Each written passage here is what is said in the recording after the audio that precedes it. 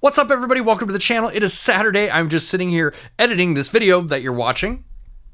And I decided to amend it because something happened. Neural DSP released an update for the Quad Cortex. So I just figured in the sake of transparency and being honest, I would address it and say, yes, Neural DSP has released an update. They did add some new amplifiers and some new effects to the Quad Cortex. However, the majority of things that I talk about in this video still apply. They haven't changed, and there's still one big issue that I hope they address with the Quad Cortex in the future. Hey everyone, welcome to the channel. Today I'm going to share some thoughts and opinions on the Quad Cortex after owning one for a couple weeks now and messing around with it quite a bit. The Quad Cortex is an ultra powerful multi-effects unit that has amassed a considerable fan base as well as a considerable backlash to the initial buzz that surrounded the unit after its NAMM debut in January of 2020. Now I'm sure the main question a lot of you have is, should I buy a Quad Cortex?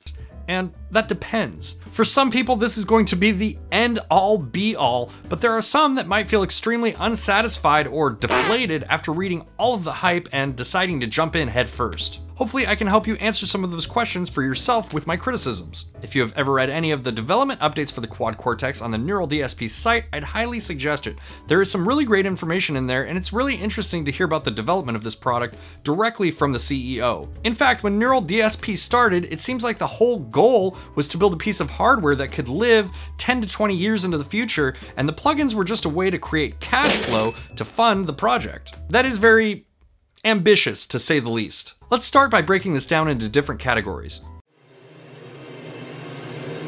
First off, the build is possibly my favorite feature of the Quad Cortex. It has a full metal chassis, which houses a 7-inch touchscreen. Inside the housing, there is a 2 GHz Shark Plus quad-core processor, which I don't even really know what that means, but it sounds cool. Another killer design choice in my opinion, and something that is really forward-thinking, is that the foot switches double as rotary knobs. So you can tell they put a lot of time and thought into how this product was going to be used, and they wanted to make something clean and sleek, but could appeal to both your home studio desktop user, as well as your live touring act that needs to be able to program and switch patches and effects on the fly. Now, while the in and out options are not quite on par with something like the Axe effects, it still more than covers the needs of most users. And that leads me to the sounds. To my ears, everything that I am hearing lives up to the bar Neural DSP has set up with their existing plugin suites. However, it doesn't seem like there are as many effects as you would expect from a unit in this price range. For example, there are only 4 delay modes. Now, Neural DSP would tell you that there are actually 8 if you count the mono version of each one of those delays, and that's where things get a little bit dicey. On the Neural DSP website, they claim that they have 50 plus amps and 70 plus effects, but they're counting those redundancies. For example, there are really only 13 amps,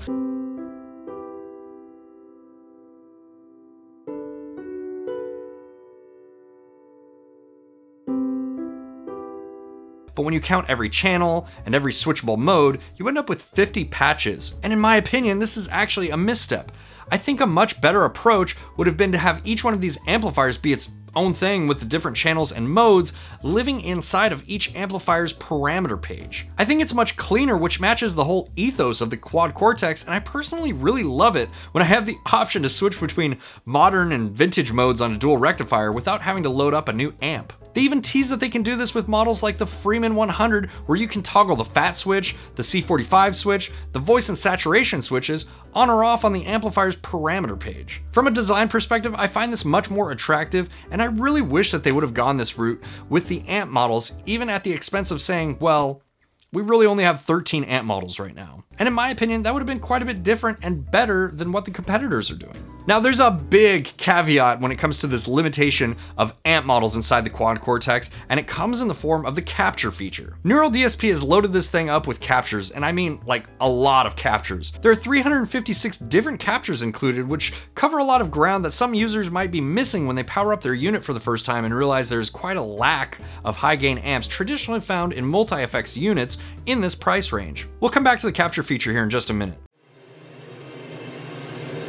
The next thing I want to talk about is the user interface. It's one of the best, maybe actually the best in my opinion. While I think the menu system could use some modification and some refining, I absolutely love the touchscreen.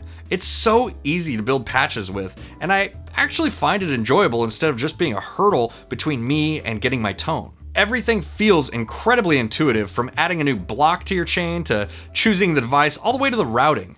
It's probably the best out of any unit that I have ever used or reviewed, and I can tell a lot of time and care went into its development. And back to those rotary knobs, it is very convenient that you have 11 rotary knobs to control different parameters. Sometimes with a touchscreen, you can find yourself having a difficult time dialing in smaller increments, but with the rotary knobs, they made it much easier to get those fine tunings. Each rotary knob, or foot switch if you prefer, has an LED on top of it, which comes in handy since everything from the effects parameters to the blocks are color-coded. This can really help you navigate them quickly and efficiently.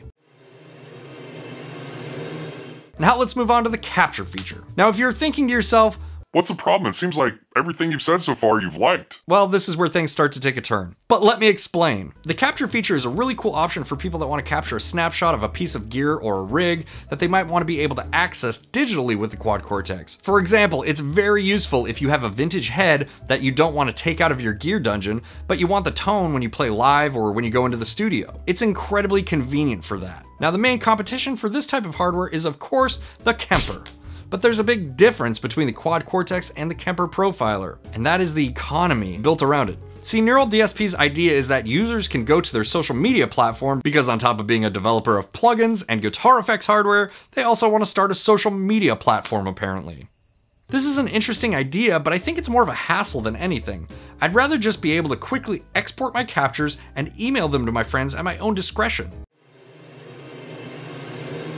So here are my final thoughts on the Quad Cortex. There are really 4 other main competitors in this space. You have the Helix, you have the Axe-Fx, you have the Kemper, and then lastly you have the Headrush. If you are a huge fan of the Neural DSP plugins and the design philosophy, then this is probably going to check a lot of boxes for you. But don't expect all the rare and interesting amplifiers that you've come to know and love to be included with the Quad Cortex. Most of what is included in the Quad Cortex are the same amps and effects that you have seen and heard from other digital modelers. And that's really where my issue is with the Quad Cortex. They aren't doing anything new in the world of amp modeling and effects with these units. Compared to the Axe-Fx and the Helix, the Quad Cortex has far fewer options, especially when you compare it to the Axe-Fx and its incredibly deep parameter editing ability. Well, what about the touchscreen? While you could consider it an improvement over the Axe-Fx or the Helix, it's something that the Headrush already has, so it's not necessarily new or innovative. Now, I will acknowledge that it has built-in Wi-Fi, which I think is a really forward-thinking move on Neural DSP's part,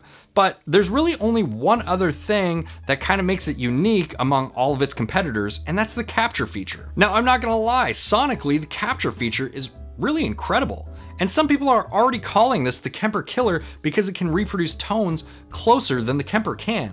That's a tongue twister to say. While I think that's debatable, there is one thing that the Kemper does much better, at least it has to this point, and that is, it has created an economy for users to create and sell their profiles. This lets people who would otherwise not have access to incredibly rare or valuable amplifiers to get access to those tones for a sliver of what the actual amplifier or rig would cost. And that appeal leads more people to buy Kempers. With the Quad Cortex, the way that it looks like this will even be a possibility is to pay to have someone follow you back through the app so you can have access to their captures.